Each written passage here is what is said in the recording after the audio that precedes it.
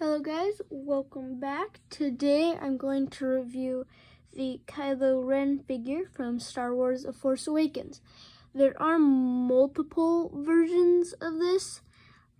This is the hooded and masked version. I can't remember what line it's in because there's like a jungle line and a space line. I think this is the jungle one, but first let's take a look at the card.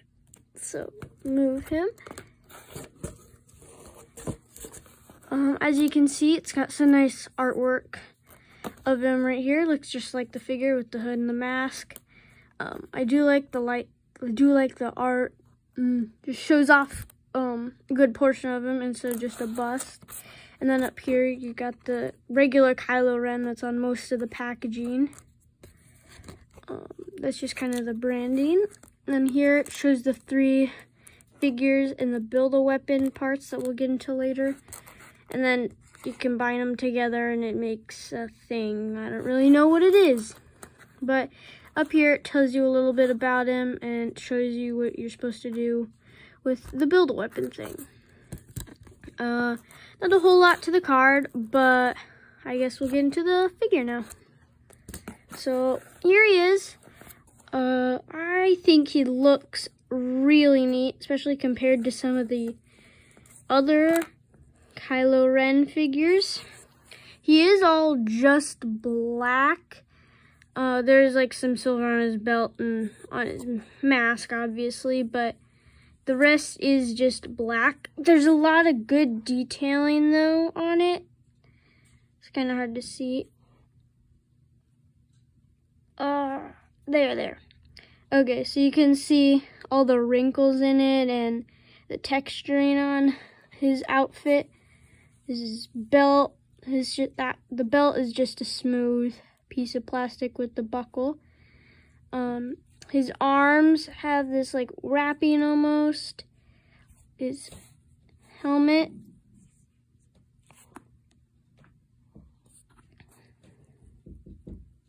is just silver, not a whole lot to it. And then the hood does go down. It is just part of the head though, you can't take it off.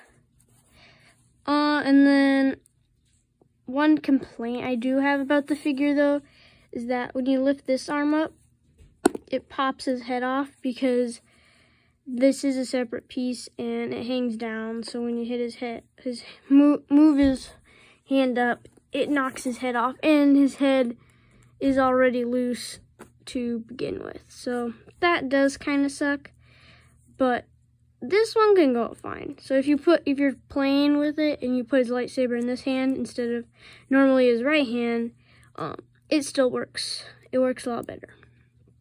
I just don't like his head popping off all of the time. Soon I'm going to lose it, but next we'll go to the accessories.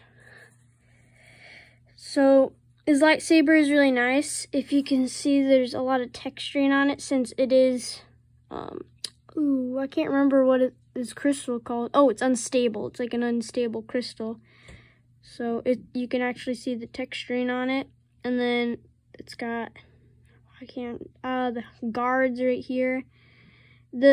I wish this was like black instead of a silver. It looks kind of weird, but there is some nice detailing on it, on the hilt. And it blends really nice right here. There's no like silver paint going onto the blade, which is nice. And it is a little transparent, which is nice to see. And then lastly is the Build-A-Weapon figure. I have absolutely no clue what this is supposed to be. It is not in the movie. It is this claw thing that hinges right here. It does have this peg to attach to the other Build-A-Weapon figures. And you're supposed to hold it right here. Let's see if I can get him to do that. He's not even very good at holding it, but I guess it's just like a claw grabber thing, I guess. I honestly do not know. Yeah. kind of a dumb accessory. Sorry, I totally forgot. He is only 5 points of articulation. So those at the elbows, the legs, and head turns, but not a whole lot without the head popping off. Oh, yep, see, there it goes.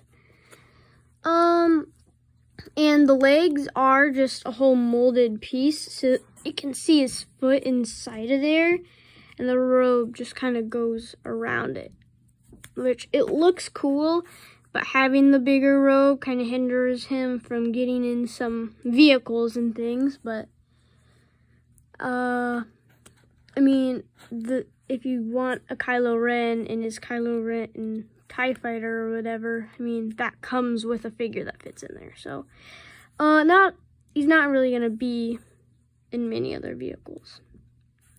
But overall, I do really like this figure.